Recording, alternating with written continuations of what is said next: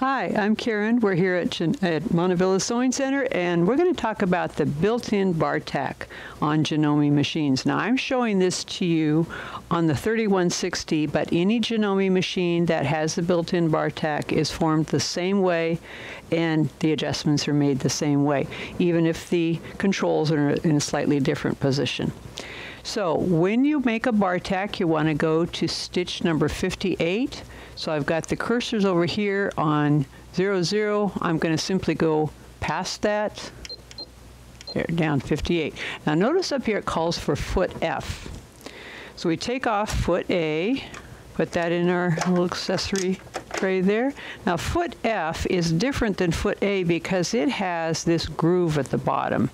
So when you're doing a Bartack, you're putting a fair amount of close together stitches in the fabric, which is going to put a lot of extra bulk in the fabric. So you want that to be able to flow through. So that's why we use foot F. We put this on here, set it down like that, put the thread under the foot, get ready to sew. Now, the Bartack is going to start at one end, go backwards, and then go forwards and do a zigzag. So whichever way you want to do your Bartack, remember it starts here, forms towards the back. Now, generic Bartack is going to have, well, you'll just watch the steps here. So it makes our little locking stitch at the beginning, then it steps backwards, and I'll speed it up a little bit.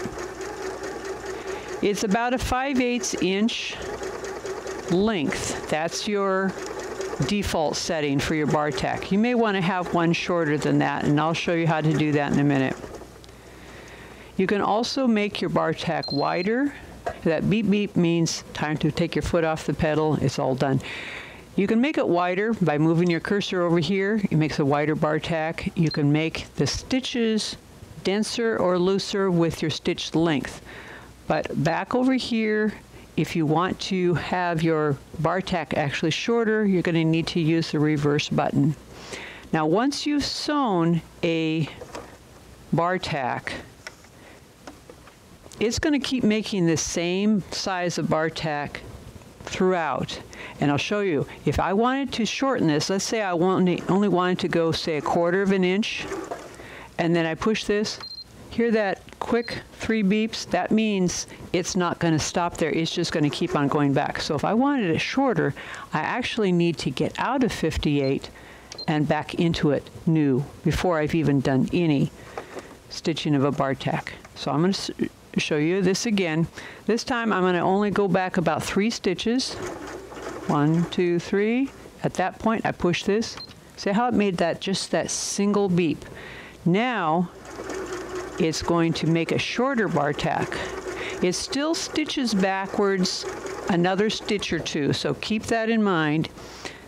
Wherever you push this is going to be a little bit longer than that. So if you want a 1/4 inch, then push it after it's got maybe 3/16 of an inch.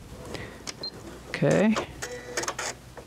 So here's our shorter Bartack. Remember, we do that after, before we have done a stitch to begin with.